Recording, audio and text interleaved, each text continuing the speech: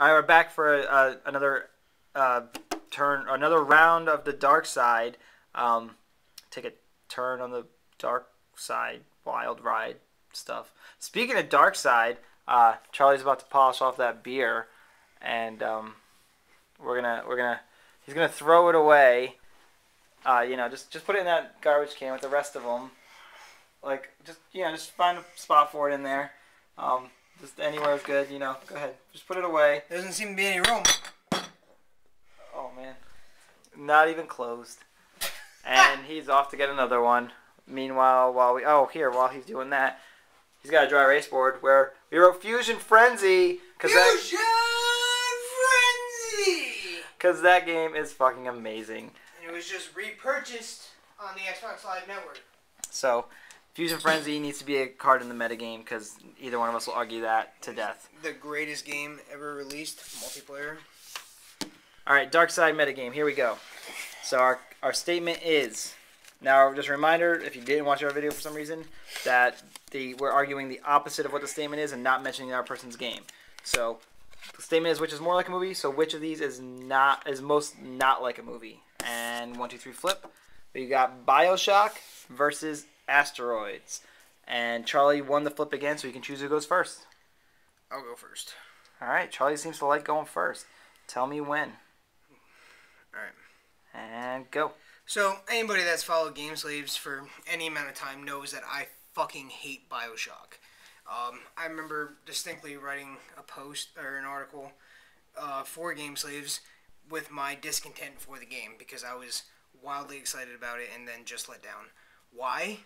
Because the whole game is told through these fucking tapes that you have to find scattered in the most random goddamn places on the map. I mean, what are you going to make a movie about? Crawling through fucking empty dark alleyways and fucking stupid crawl spaces trying to find these audio tapes to fucking figure out what the hell is going on in the movie? No. Nobody gives a fuck. I mean, okay, there's this stupid fucking story arc that gives you what's happening at the moment and would you kindly, fuck would you kindly. I want to know how this fucking city got where it is. Sure, it unfolded throughout the fucking series, but the series just filled with more of the same. Search for these random things to tell you the backstory so you can figure out what's going on now. Nobody's interested in that anymore. It's 2012. Game came out in what? 2007? Even then, outdated. Stop with placing random fucking story bits in stupid fucking places. Nobody's interested. You can't make a movie out of fucking a person searching for tapes. I mean, who wants to watch that? Would you like to watch me walk around my apartment finding bits and pieces of how I got here? Probably not. Probably not. It's a fucking shitty story, just like BioShock. That's it.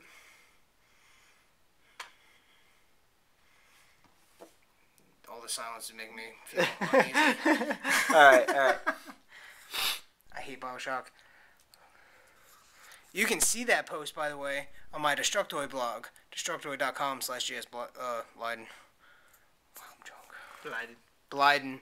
Alright, and here I go. Asteroids is a terrible movie. And, the point of this question says, the way this is working, we're supposed to argue which of these is most not like a movie. The problem is, the Asteroids... First of all, Asteroids, I believe, is still in production to be a movie. Second of all, they've made movies about asteroids. Fucking, was it Armageddon? Was that the one that was about asteroids? So, it's already a terrible movie. A movie that should not have been made. Nobody cares about asteroids. Yeah, sure, they're going to smack into the Earth at some point. So what? This is so hard without arguing my opponent's card. Because I could argue why this would be a worse movie. But I'm not going to do that. Instead, I'm going to say that asteroids are not interesting. They're the manatees of space. They just float around fucking uselessly and should just be like knocked out of the way by, more important shit like moons or something. What the fuck are you filming? I don't know. Did you just film your beer for no reason? No. Okay. My computer screen. Look at this picture. Look how dumb this picture is. Could you imagine this being a movie poster? Like, what the fuck the subtext gonna say? I'm an asteroid, and I'm fucking stupid. Can you concede your time? No, I have 20 seconds left to say why this is the worst idea ever. Look at the lips on this thing. Like, it's gonna suck some moon dick or something for crack rocks. Are there crack rocks on the moon? I'm sure there's cracked rocks. This was a bad idea. I really can't argue this. And this just goes to show how sometimes things can fall apart. I'm not ending this right now. Just hold this for a second. This right here, ladies and gentlemen, is actually a representation of the movie poster from the first talking film ever made. Ladies and gentlemen, thank you. The first what? Talking film ever made. The first talkie? Yes. What was the first talkie? God, I wish I could remember the name. But that's the movie poster from it. Is it really? Yes. Is he right? If he's right, my argument is so super invalid. But this was just a bad way of the cards. To be honest, we've had these happen a couple of times, which you haven't seen, because we actually tried this DarkSide thing. He's looking it up, so I'm vamping. We tried this DarkSide thing another time, and my argument was once again really fucking shitty, and I was so embarrassed by it, I didn't want to put it up. So this time I'm going to let it go up, because whatever, you know. And there was another time where Charlie just like halfway through his argument said, I can't argue this, your card is the winning card. So sometimes that happens, but you know, that's what the metagame is about. Sometimes you, like, if you really want to play the metagame, sometimes you have to argue points that you don't truly believe in. Oh, that means wrap it up. No, I'm almost there. Okay, so you actually want to like tell me to stretch it out. Yeah, keep going. Stretch it out. Keep going. I learned this from Vinny Caravella, Giant Bomb. Wrap it up and stretch it out. I'm supposed to use What my am I other supposed to hand. be doing right now? You fucking keep typing is what you're supposed to be doing. So anyway, yeah, sometimes you have to argue points you don't want to argue, and it's what makes the game interesting. If you can actually do it, and if you can articulate yourself well, which neither of us can, but we've also been drinking a lot. But I mean, let's be honest, we can't do it when we're sober. At least this is more fun for us. And yeah, the metagame is a cool game, and I like coming up with variants for it.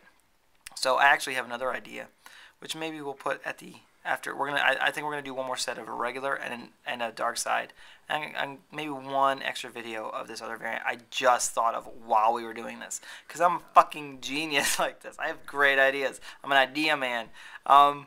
He's still looking, so I don't know what else to fucking keep say. going. Video games are super fun. Talk about Fusion Frenzy. Fusion Frenzy is A trip to the moon. A trip to the moon. That is Can you see the picture? Can we see the there. picture? Hang on. Oh, I can actually see it right there. So here's the card, and Charlie is getting the picture. Whoa, There it is. Okay. So apparently that is the thing, and maybe many of you knew that already and are like, Pete, you're dumb.